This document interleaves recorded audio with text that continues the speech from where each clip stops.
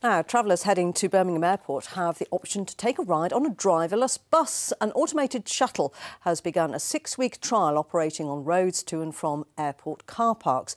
Made by a firm in Coventry, it's owned by Solihull Council, who says it's an exciting opportunity to test technology which will one day be part of our everyday life. Giles Latcham gave it a try. No noise, no emissions, and yep, no driver.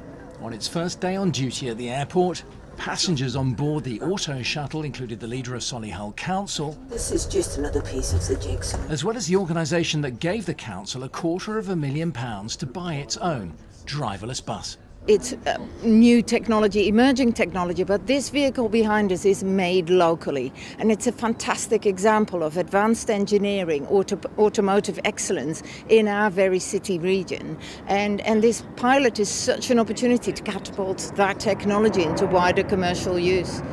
It's made by Coventry-based Aurrigo, who work with the University of Warwick to develop autonomous pods. They've been put to use transporting baggage at airports, guided by GPS and a system of sensors. This is different though. They're shifting passengers, and the passengers need to feel safe. So there's multiple layers of different safety features. We don't just use one sensor. It's a multitude of different sensors detecting different things or things in different ways, and it builds up a whole safety system.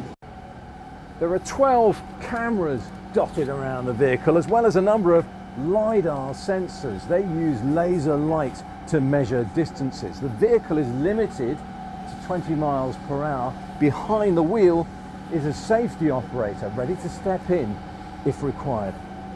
The Auto-Shuttle was first tested on public roads in Cambridge. The airport trial is a longer, more complicated route with more traffic. What you have here is a public location, although it's sort of semi-controlled really. We've trialled it in the NEC as well. You know, these trials have been really successful so far, but we're going to keep working on it because we understand people will have, you know, issues and concerns, and we want to get over those. Are we there yet? Not with humans still in the cab, but if driverless is the future, it's getting closer.